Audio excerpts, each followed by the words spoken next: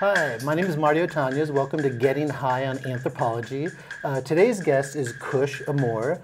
Thanks for joining us tonight. Thanks for having me. So tell me a little bit about yourself. You're a musician and you have a really interesting background. You ran the Sacred Smoke Sanctuary. Correct. So tell us a bit about your path to get to this point. Sure. I'm Cush AMor, but also Carol Andrea Morrison. That's my real name. I go by Cush AMor. And I just really started with my partner, the Sacred Smoke Sanctuary, which was a place for people to come and get back in touch with the sacredness of smoke.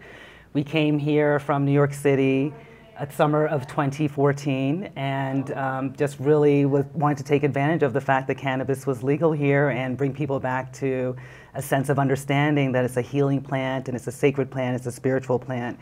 My background is Jamaican, and although my family wasn't Rastafarian, that was always in the background, and this understanding that, you know, ganja is not like other plants, it's something else. So when I saw it becoming legal here in Denver, I just felt like I had to be a part of it, and decided to open up a space which really did a lot of different things, and one of them was having a place for people to come and smoke. Excellent. I want to get into the Sacred Smoke Sanctuary, talking more about it, but could you tell me, have you been for a long period of time connected to cannabis, or is this relatively new to you? I feel like I've always been connected to cannabis. It's always been a part of my family and my background, although I grew up in a Pentecostal home, so my mother particularly wasn't, you know, a fan of cannabis, which is part of what brought me here as well, because she passed away in 2013 of various diseases, Alzheimer's, renal failure, diabetes, and a lot of those diseases I'm finding now that cannabis actually helps. It doesn't necessarily cure, but it treats. And I feel like if she had been into cannabis, who knows if she would be here today. So, but she wasn't into it. She did not advocate it in our household. And so when I'm finding out all of this stuff now about it being medicinal and helping people, it's just been fascinating for me, and I actually want to be a part of it. But no, for most of my life, I was not a smoker. I was as a teenager. I have a daughter who's now 23, and I just decided, you know, that just knowing there wasn't all this information that's out there now, so I really just stayed away from it until recently, you know, and it's become legal, and I'm like, oh, you know, I want to reemerge and get back into it, and also to heal my own issues and diseases and illnesses, so I've started smoking again. Excellent. Well, we're glad that you're in Denver. So it's fun being in Denver. The Sacred Smoke Sanctuary, for someone who hadn't had a chance to visit it, what was it? What would people see when they would go into it? Sure. I mean, initially when you would walk in, you would just see a place of fun and games. I mean, there were games all over the place. I love playing games, board games, particularly chess was a big game of ours that we'd have there.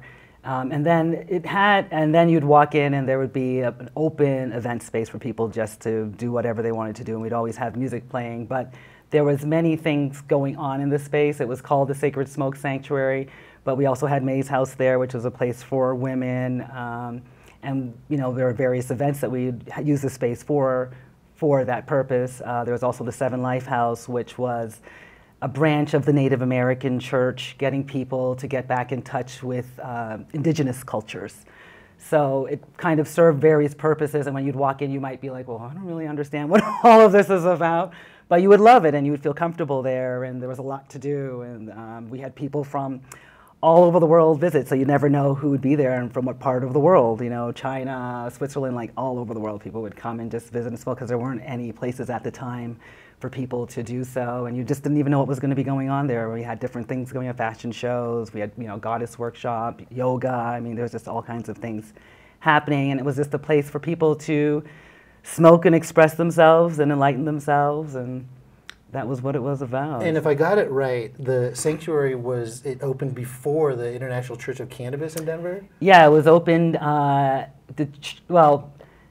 the Sacred Smoke Sanctuary, as part of a temple, the goddess temple specifically, was opened in 2015.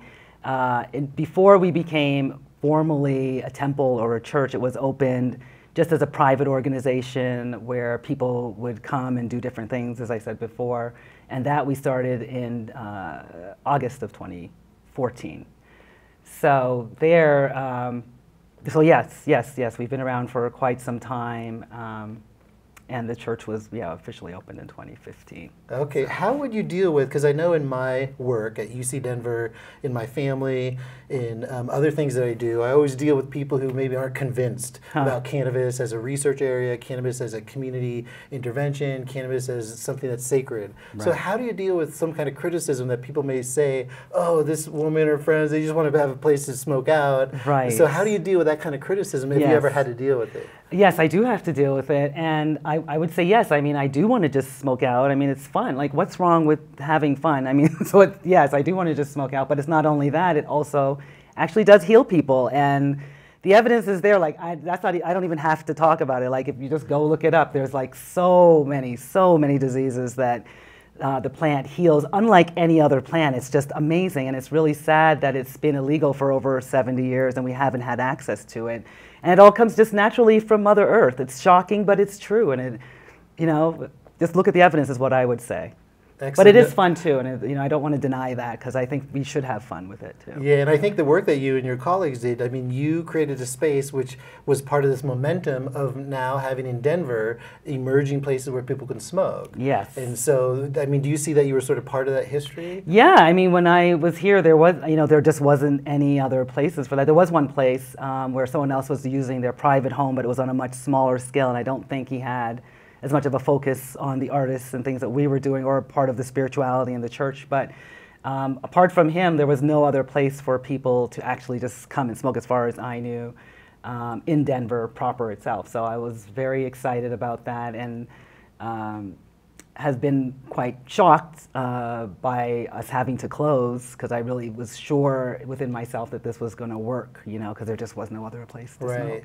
So even though it's closed, it's still just a rich repository of like cultural information and experiences. So I want to ask you about some of the language that you use and what it means, because the language on the website, because the website still exists. Yes. And just so people know, why don't you share the website with folks? It's www.sacredsmokesanctuary.com. Yeah, and people should definitely check it out because there's a lot of great material on there. And so some of the language, you have a virtual church without the church. Right. And then you have Venus Rising. Yes. Is that correct how to say it? Yes. And so explain that for someone who's new to all this. Yes. I grew up in the church, and I was always disturbed by the fact that all of these funds were being collected, and yet there's homeless people on the street. There's still police brutality. There's all kinds of horrible things going on, and I just felt like, I would like to have a church where we aren't collecting funds. It's not about collecting funds, and people who work within the church are actually just really volunteering their time because they want to make a change. So,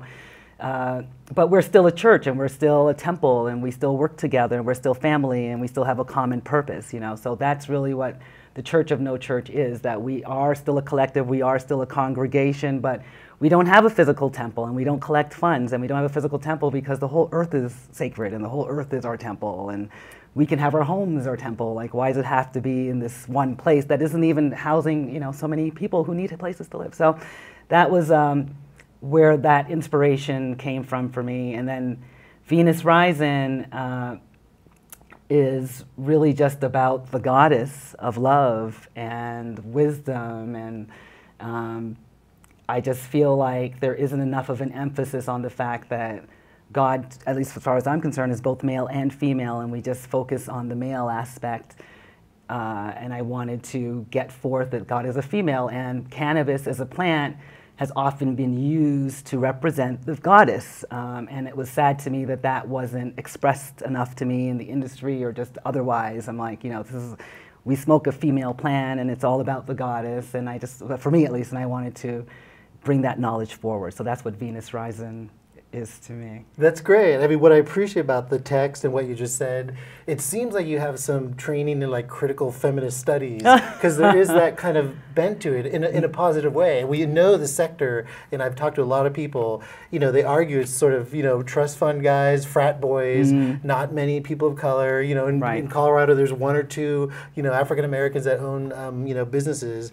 And so are you influenced by some kind of feminist thinking? And I would say I am, which is my partner, Kat.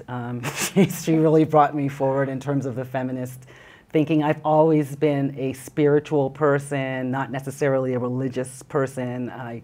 you know, I've always kind of questioned what was taught to me in the Christian world, but I've always loved it and understood it, and I just felt like the truth wasn't coming out. So that was really my focus, and through her influence, I became more enthralled with the goddess and understanding who the goddess was, and incorporating that into everything that I do. That's great. No, I really appreciate the text. Another term that was interesting for me as an anthropologist, musin. Yes. So unpack that for me. First spell it for people. Sure, M-U-Z-E-N.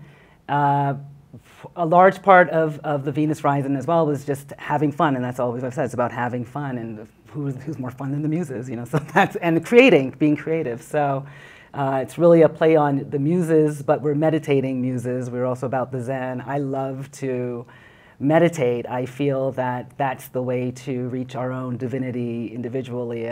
We all have God within us, and it's just a matter of silencing the external voices. Mm-hmm. So we spend a lot of time meditating, and that's what it is. We're having fun, and we're meditating muses. That's what a musin is.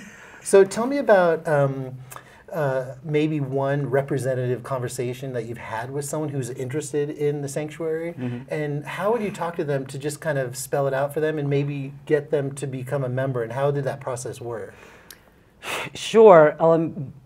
A lot of times it's people who smoke cannabis, are the creatives, and they really understand that they owe a lot to the plant. You know, they love the plant, and they owe a lot to the plant, and they feel like it's not just about making money and this whole commercialization that's going forward. So I would just talk to them about that. Do you smoke? How do you feel about smoking? Does it help you? And that's part of what I'm doing with this new show, Sacred Smoke Sanctuary, at Denver Open Media. Is just going to be people talking about the plant and what it's done for them, how it's healed them physically, how it's healed them spiritually, how it's helped them to be elevated, advanced. And you know, we talk about that, and we talk about the goddess. The goddess is more controversial. Not everybody's willing to accept that God is both female and male. I mean, and I'm surprised that. Pretty radical. It's radical, and I'm like, really? Like, we all come from a woman, but people find it really radical. So I'm finding right now it's mainly women who are interested in joining, surprisingly. But I was pleasantly surprised by the amount of men who were interested in supporting us and being at the space. Because they do recognize, a lot of men do recognize the creatrix and that energy. I wrote music and poems as a young teenager, and then for most of my life I didn't. I practiced law, which is like the opposite, I feel, sometimes, of creativity. But you have to be creative in law too. But it wasn't quite the same. And I felt like through smoking cannabis, it opened up a whole new world of creativity for me. And we're really about getting back to all of the indigenous plants of the earth, but cannabis is my sacrament. I don't worship cannabis, but I do honor cannabis as representing the goddess. And yeah, it's really increased my creativity, and I've started making music to a large extent, remaking music to a large extent under the influence of cannabis, and I think it's a blessing, and I think it's what I'm supposed to be doing. So let me ask you about your music. Yes. You have a few things going on. You have a couple videos. Mm-hmm. You have also next week, which is the first week of October, or in 2 weeks, you're Right. going to be performing here at Denver Open Media. Yes. So tell me a little bit about your music. How do you, what's the genre or subgenre? It's different. I call it reggae dance rock, kind of combining my background being Jamaican, but also Canadian. I was born and raised in Canada, so I grew up with a lot of rock music. And then I just like soca music too, which is this, Caribbean dance music. So it's really just about having fun and dancing and having a good time, and I've made it using my iPhone. I'm not traditionally trained as a musician, although I do play the drums, hand drums, and I'm getting to learn the bass, but it's really just been through my iPhone that I've put together beats, and I've been amazed at how well that's worked. And the lyrics and everything else just comes from within me, and I just make the music. It's really about, again, the goddess. I try to always incorporate my overall message to people and in the words and the sound, and I love it. That's cool. Do you want to tell us about one of your songs that you're drawn to and what message you want people to get out of it? I would say Queen City, which is the one that's been released, is about my partner and I having a bit of a difference of opinion after we ended up losing the space. She really loved Denver and wanted to be here, and I could understand why. The elevation, I feel, is a big part of it, and I do feel like the people out here tend to be very spiritual, talking a lot more so than in New York City, which is where I just came from before coming to Denver. But it was really the story of like my experiences here and just joining the cannabis industry, although I wasn't really in the industry, you know, but just being more involved with cannabis and losing everything. Like I lost everything, like everything. So you got a clean slate. I started, yes, now I'm at a clean slate, that's definitely true, but I lost everything and went back to New York to kind of try to recuperate, and it just felt really good being back home and hanging out, and you know, that was really the inspiration for the song, was just being here and there. But it's also a song about the goddess as well, and the different goddesses that I mentioned. And some people don't even realize, quite a few people have told me that, like, I didn't even know you were talking about the goddess, I didn't even know who it is that you're talking about, and I feel like that makes me really excited because at least I'm bringing forth, you know, people looking it up. People are looking it up now. A few people who listened to it, not a bunch of people, whoever's listened to it, are trying to figure out who are these gods, you know, and I think that that's really great. So, and I do have a video that was made by a dear friend of mine who's a pretty well-known artist out in New York, Michelle Sutherland.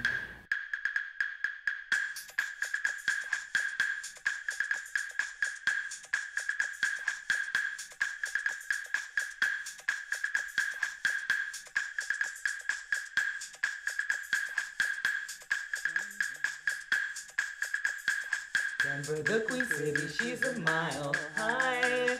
Denver is her city, she's a mile high. She lives on her mountain top where all the gods drop. She lives on her mountain top where all the gods drop. Shiva Umani Daya Athena, Shiva Kalima Asasiya.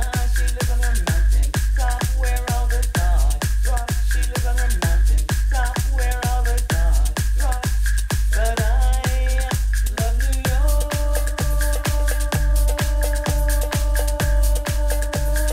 Denver can be a cold place, a really cold place where the gods align, rock cold place to your face.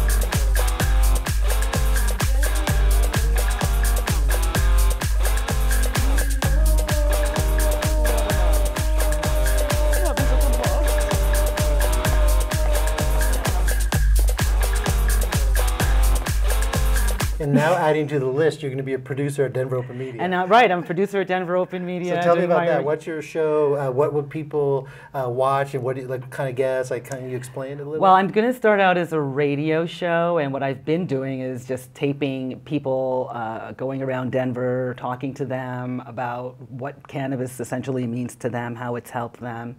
I'm going to have my own commentary on there as well, and just play really great beats and music, and just be fun and have fun. And it's usually in places where people are having fun, so it's all about having fun and also educating at the same time. I just wanted to have a forum for people to hear about the goodness of ganja, the goodness of ganja. And so when's the launch date? I think I am not sure as yet. I'm still like getting through some more details on it, but I will have a date soon, and I'll definitely announce it on the Sacred Smoke Sanctuary. It's going to be aired there as well. So what recommendation would you have for an undergrad student or a graduate student that wants to get involved with some of this stuff, either along research lines, like a particular area you think is under-researched, or even to engage at the community level? Right. So I don't know if you had one particular area that you think, oh, this would be a nice project for someone to think about. Yeah, I feel like there isn't enough being done with respect to just the healing aspects of cannabis. And there's so many illnesses out there. My mother passed away of Alzheimer's, and I feel like my memory is going each and every day. And I'm like, I would just love more research on Alzheimer's and its effect on cannabis. And there's some stuff out there, but there's just so much more research that needs to be done. It's all so new because we've been under prohibition for the last 70 years, and it's like now, everything just needs to be explored. So I would say really just getting into healing, getting actual experiments done with real people who smoke as opposed to just reading what's being said is important. Because there's just been so much discrimination against the plant and people who use it that you really just have to be real and actually interview and observe people who actually use it. No, these are great ideas, and definitely they're under research. And of course, one of the problems with Schedule I status, not being able to access, the leaf, the flower. Right. And so maybe we'll see changes in the future that can allow people to do, really good evidence-based research about the healing therapeutic properties. The plant is just in such a strange situation currently. It's legal in some parts of the country and not in others, and you still have people getting locked up for using it, and in other places people are making millions of dollars from using it. It's extremely disturbing. The commodification of cannabis, yes, and the greed that's associated with it. Yes. And the enforcement, like even here in Denver, I mean, we ended up getting raided by the police as well, which was shocking for me and totally changed my entire view of the legal system and the justice system. I mean, we weren't selling cannabis. We've been following the laws, even though we're allowed to sell cannabis as part of our church legally. The police came, they raided us, they had no warrant. Oh my God, what time of day was it? It was in the night. We were in bed, my partner and I were in bed, half unclothed, and just these police officers, 5 of them just like with lights in our faces in the middle of the night. And we were just like, what's going on? And they wouldn't tell us, and they handcuffed us, they have bruises on our hands, they pulled us out of the house, and then eventually they were like, oh, we thought you were selling cannabis here. I'm like, is that a reason to just, violate our constitutional rights? Like what happened to no illegal search and seizure? It's very disturbing. I'm still actually looking for an attorney who specializes in that to see what we can do. I mean, I can do what I can do, but that's not really my area of expertise. Was that episode part of what was created the downfall? Or I feel so. I mean, I just became very disheartened by it because I'm a Columbia Law School grad and I've been practicing law for over 20 years, and it shocked me. It shocked me because I was like, if this could happen to me, it can happen to anybody, and I just felt like a Negro lesbian woman, and it's like, I had no rights. No one should have to go through that. I had no rights. No one should, but it happens every day, and we allow it to happen. Yeah, it's really unfortunate. I've heard of people up in different parts of the states where they'll get pulled over with a little weed in a pipe, and the charges get trumped up to distribution. They can say anything. Yeah, they can literally say anything, and we're just totally at their whim. It's crazy at this point. So it's a bit disheartening, as you kind of said. Let me ask you about your Jamaican background, because you mentioned, we're here in the U.S., you have this Canadian background, you have this Jamaican background. You recently went to Jamaica. Right. And so how did that, like, how did you enjoy it? Does that background influence your music and your... Absolutely, absolutely. I felt like I had to just go back and reconnect with my roots, so I spent some time out there just traveling all over the island. And they had recently decriminalized as well, and it was interesting to me seeing their approach as opposed to the Denver, Colorado approach, because out there people just grow it naturally. It's just grown from the ground. You pick it, you dry it a little bit, and you smoke it. And people smoke all day, like all day, and it's cool. And you just, you know, you can get a whole bag for like $5. It's crazy. Like, it's a totally different model, but it feels like a more natural model in the way I feel it probably should be. Like, why do we need all of these regulations and, you know, or just, you know, forcing the plants indoors. Indoors is the crazy thing. That's not naturally where it's supposed to be. Yeah, I understand. I think the reasoning was that it allows the legislators and policymakers more control. But it's definitely sort of contradictory to sort of the essence of the plant. Yeah, yeah, and we already know it heals just as it is. So why do we have to do all of these extra things to it? I don't get it.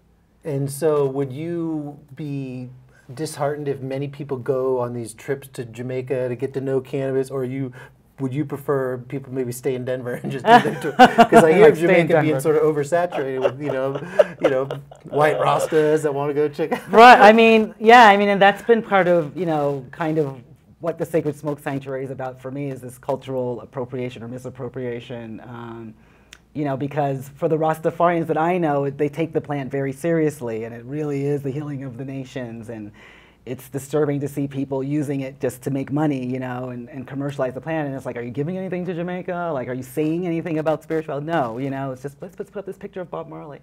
And so it's just, you know, it's disturbing. But I love people going to Jamaica and checking it. It's a beautiful, beautiful island, you know, and I just don't like that it's not being respected a lot, you know, and particularly thinking that there are people, particularly Rastafarians, who are still in jail.